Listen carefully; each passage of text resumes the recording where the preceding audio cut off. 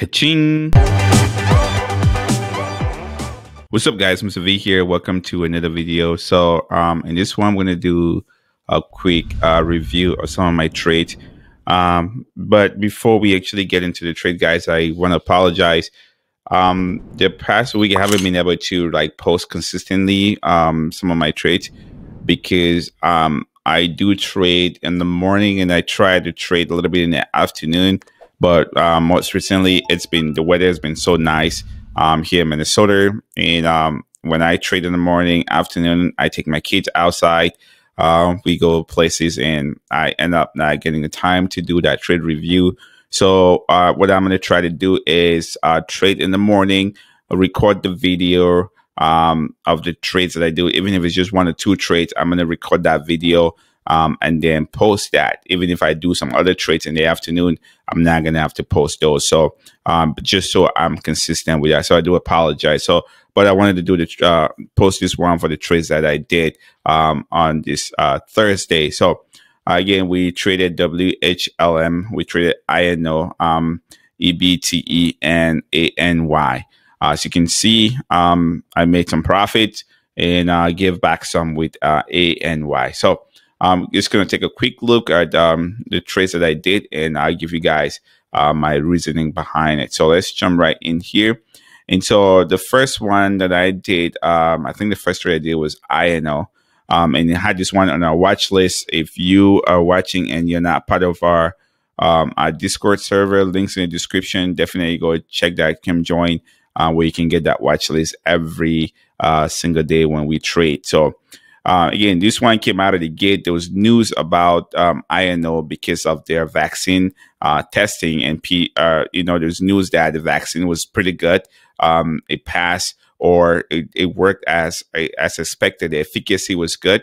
And so I knew this was going to pop out of the gate. So I had it on the watch list. But coming out of the gate, it was kind of flat. And I felt a little bit disappointed because I thought this thing would just come out, maybe pull back a little bit and then squeeze and just go up. So pre-market high was about 1082. So in my humble opinion, looking at it, I was hoping that we can at least get to that 1082 or even test 11. That was my anticipation for the day. But I mean, that's the market. I mean, it's really choppy and very difficult to trade, guys. I'm not going to lie to you. So came out of the gate. I'm watching this one pull back. I'm like, oh, this is going to just flush. Then it's going to squeeze back, crosses VWAP right here. And I'm looking like, hey, I'm looking at the trade. I didn't want to get in here because this is the first one I'm in Canada to make a new high. I didn't want to get in here because look at my stochastic. So right here, if I had gotten in, it's already showing me a downward trend. So if you look at this candle right here, this doji right here compares straight down to my Stoch indicator, it doesn't match. So right here showing me there's a downward trend already. So I didn't want to get into the trade right there. I like it when it's crossing. So I held myself back. I didn't want to force the trade. It came back, and then right here, this is what you call kind of like a forced breakout. So crosses act like it was going to pop, and then kind of fell back again. And I'm like, okay, you try getting me there, you're not going to get me. So I gave it time to develop. So now again, it crosses VWAP, held for a little bit, and I'm still waiting. I really want a good confirmation on this one. And then right here, this is where I got in. So it crosses VWAP, holds, and then right here, pull back a little bit, then crosses VWAP again. But if you see right here, look at where it's crossing. K is crossing on the upside. So that tells me this thing is going to pop. So that's where somewhere around here, around $10, this is where I got into the trade. So I took the trade right here and then see what happens. Volume comes in and the thing squeeze all the way up to about 1025. But I still held the trade. It got up to 1030, and I'm still holding the trade. And then it got up here to about 1034, 35. And then I see volume start to decrease, and then I sold at 1032. I got it around 1032. So that's where I got out of this trade. And then it pulled back again here and then kind of squeezed up all the way to 1037. I didn't want to have to sit in the trade because this right here, when I got out, it could have flushed back, but I didn't want to take that chance. So I just took some profit there and walk away. So and then it tried again, flushed and never looked back. So you can see the rest of the day it just went down and down and down and down. So I'm happy that I was able to take the trade when I did, because otherwise I never would have had any opportunity to take the trade. Guys, I am so fixed on my strategy. I don't like trading below the VWAP. So if for those of you guys that are thinking like, hey, you want to buy the dip and then ride it up, that's cool. There's other people that trade like that. You can watch the videos and learn that strategy. I don't trade below the VWAP. I trade with momentum. I trade when there's an opportunity for me to at least make some profit. So that's my strategy. So that's the first trade that I did. Second trade was this WHLM, and so this one got on my scanner, because if you can see a pre-market, it was pretty much nothing, so it didn't appear on the gap scanner. And then market opened to me around 10 o'clock my time. I saw it started gapping. I was like, whoa, what's going on here? So you can see here, this thing went from like $8 and squeezed to a high of about $12. I'm like, shoot. So the first time I saw it, I think it was right here at about $10 and some change, where it was halted, and then came out of the halt, squeezed all the way to 11 and some change. And I'm like, I'm not going to chase. And then it got up to, I think 1287, and then flush. So I still like held my ground. I don't want to chase some of the stocks. So I just kept watching it. It came underneath VWAP here, tested VWAP again. That didn't hold. So break back, came down on the VWAP. And then right here, this is where I said watching. It kind of crosses VWAP again right here. And I see volume coming in. So I think, let's see, this one I got in at about 12 and some change. I gotta look at the exact number, but I got in at a little bit over 12 right here. And then a little bit of volume came in. Right, I almost got out of the trade right here. I thought this thing was gonna fail, because if you see right here, my indicators are telling me that this thing is gonna cross at some point. But huge volume came in just at the tip right here. We can see this volume candle right here.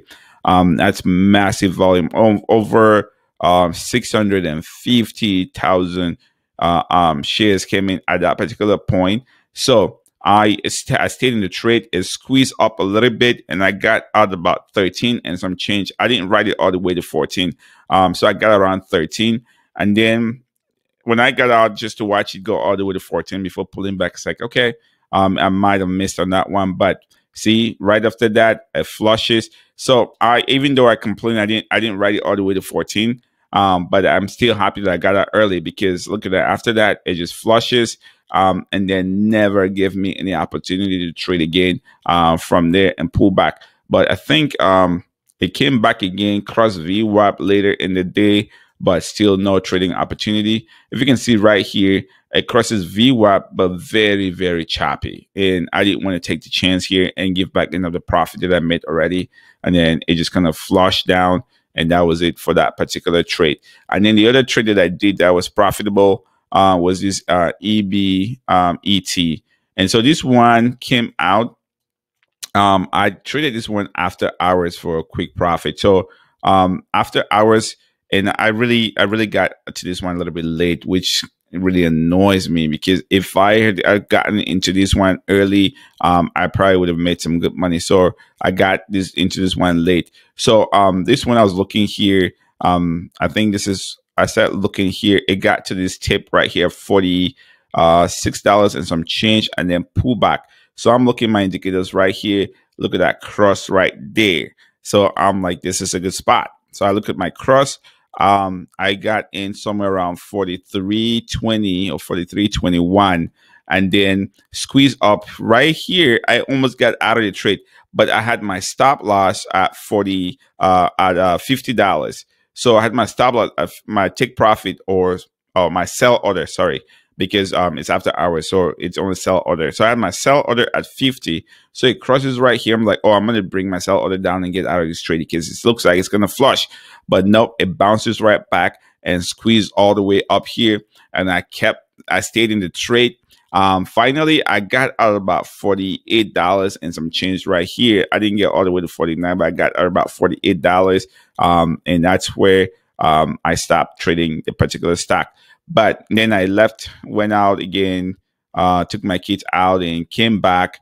Noticed that it went underneath VWAP squeeze and then made some other moves, but I didn't really care at that particular point. So those are the three stocks that I traded that were profitable for me. And then the other stock that I took, that was ANY. I took that one and lost some money on that particular trade. A lot of you guys are always asking like, when is a good time to get in, guys?